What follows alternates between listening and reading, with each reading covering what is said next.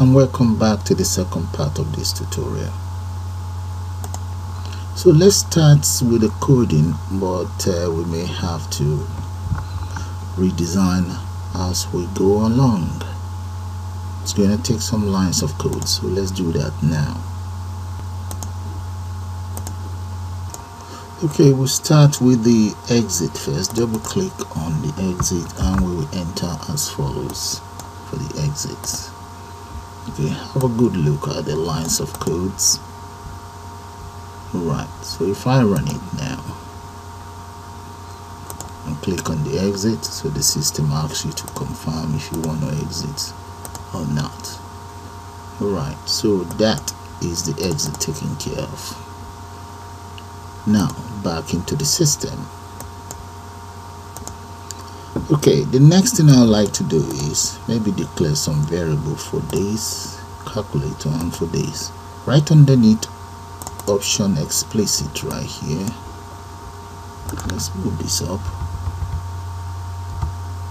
Okay, right underneath here we declare the following variables.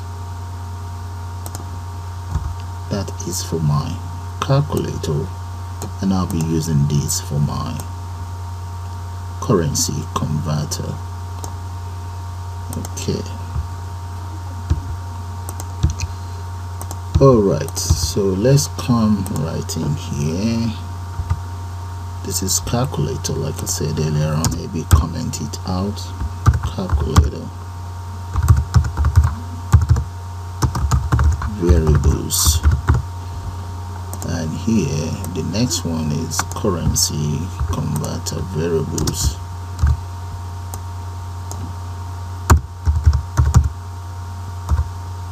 Currency converter variables.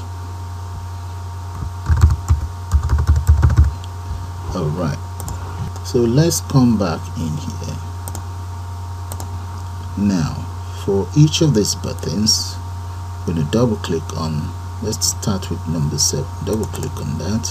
If txt display dot text equals 0, then let's end it first, end if, and then we say it's txt display equals number 7, else txt display equals txt display plus 7. So that is the very first line of code for the calculator taken care of. Just going to copy that, have a good look at it, repeat exactly the same thing for number 8, paste that in there and change this to 8. If I run it, this is what you guys will see. I can enter 7 there, and I can also enter 8 in there. So close that, come in here, double click for 9, paste that in there and repeat exactly the same thing for 9. So I will now speed it all up for just the numbers on the calculator. Okay, that is completed for all the numbers. The only one that is left now, oh wait a minute, let's take care of the clear button first. So that will be for clear, and now let's take care of all of these. Double click on that and right there enter as. So we go for first number equals txt display dot text.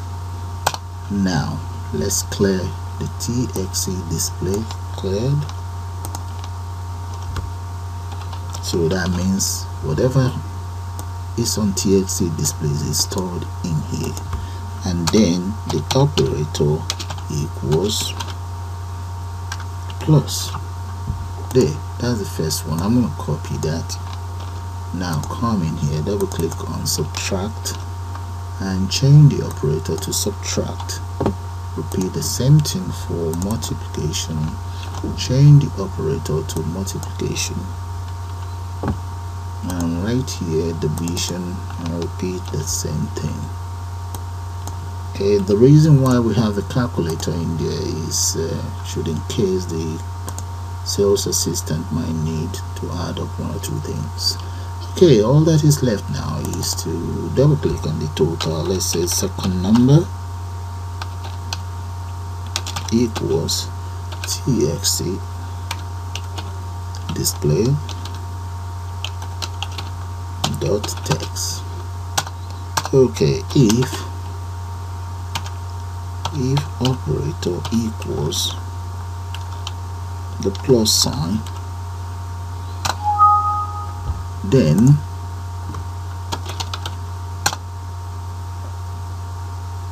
I believe I have answer. Okay, it's called results. Come back right down there, copy that, go back to equals again, double click on it.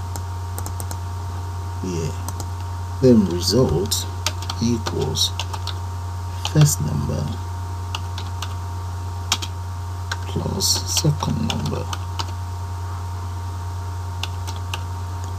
and txt display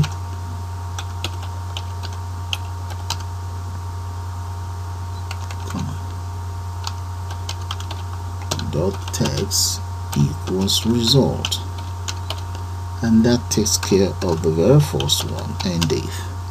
So all I'll then do now is just copy all of these, copy, else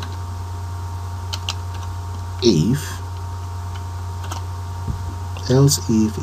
it's subtraction, and subtract as follows. Copy that. So that will be for multiplication, division, and that takes care of the calculator. So if we run it, 9 plus 6 equals that, clear there. So the calculator is taken care of. So let's see the lines of code for equals. There we go.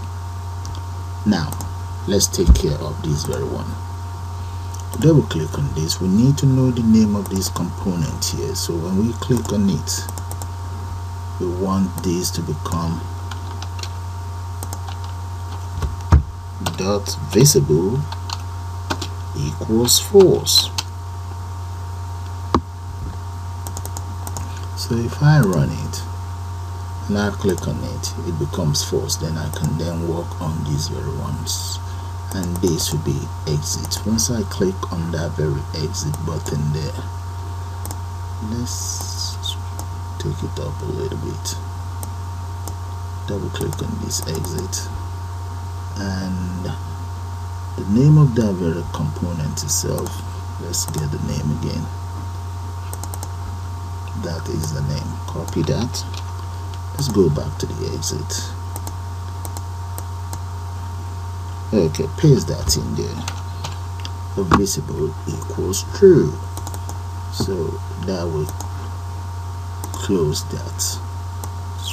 Drag it down. So that's taken care of, apart from the converter itself. Now we need the names of this converter right here, this very one. Okay, let's come right in here and get the name. That is the name. Copy that and double click on the form itself, and we're going to enter the following. So right underneath here, we want the form to initialize dot add item. So the item I would like you to add will be the countries. So let's say, what country should I start with? Maybe Kenya. Close that. So which means when I run it, Kenya will be right there. Okay, look at that, Kenya is there. So that means we need to take care of Kenya currency. So let's speed that up. Okay, that's the currency. Okay, so the other thing I need to do now is right in here have nationality. So we can just get the name, nationality, copy that, and go back into the form initialize. So the nationality can be as follows as well. So let's say we have, let's copy that and just change this to enter nationality, or we can just say nationality there.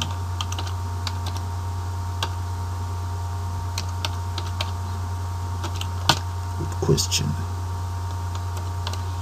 Okay, your nationality, and the next thing is maybe copy all of these and just make them the nationality as well. You can always add more to it if you want. Let's copy that, just change that around. Okay, all that is done. We also have one for room type. Okay, let's come right in here, room type, double click on room, or double click on the initialize room, so we can just say select room, copy that and paste it in there.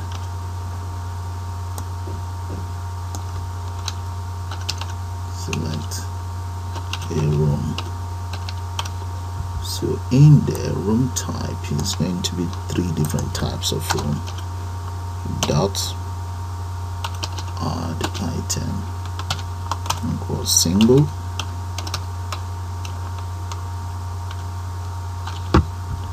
and just paste it. Okay, we have double, and we have family. There.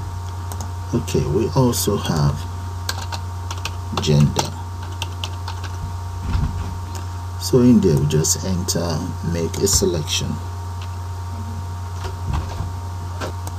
So we change that to make a selection.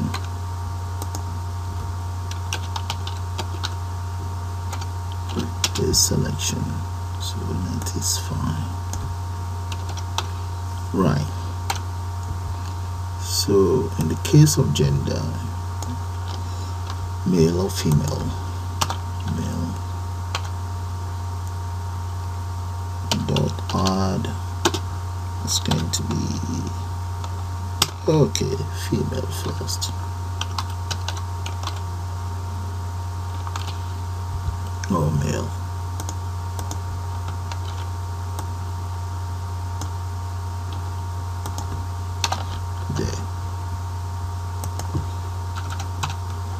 Right, so these are what will happen. All this will be initialized onto the program, including the previous codes that we have from the calendar and my timepiece there. Okay, have a look at the form initialize and take it right down here. So if we run it, this is what we get.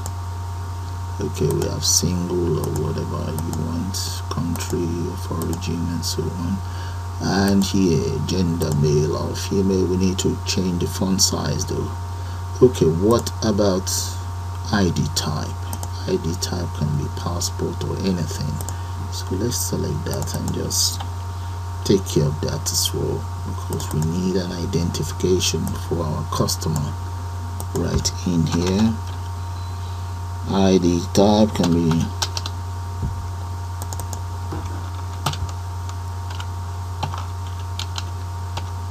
passport, then the other one can be driving license. Okay, driving license.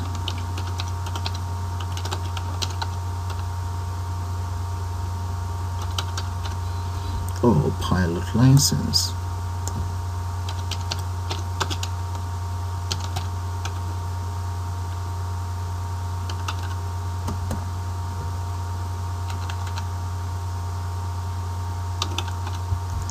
Okay, what about, let's say, NI number. Right, so those are different types of identity we can use. At least you must have one of those with you. Alright, if we run it, so we have an identity and so on. Okay, here dates, you can always enter your date of birth in there. Alright, now the system is taking shape. We might as well call it the end of the second part of the tutorial.